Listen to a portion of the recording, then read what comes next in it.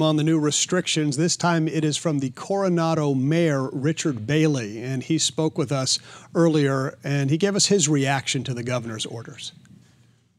It's incredibly frustrating to see, and it's just absolutely heartbreaking to see these small business owners and their employees who have really done everything the state has asked them to do, be shut down again.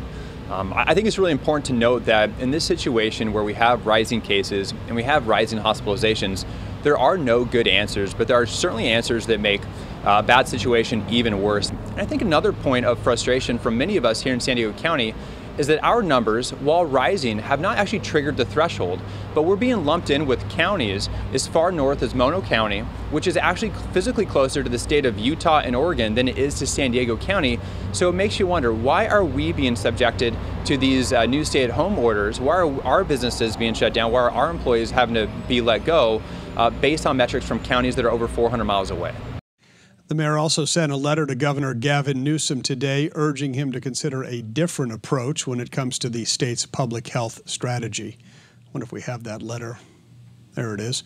In his letter, Bailey says that the latest health order appears neither prudent nor sensible. There is no data to suggest outdoor dining is responsible for the rising number of cases or hospitalizations.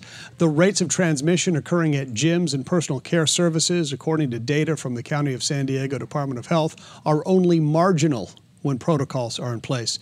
He goes on to say the vast majority of Californians want to do the right thing, but they are growing weary of policies that are inconsistent, arbitrary, and ineffective. I believe the public would welcome a new strategy.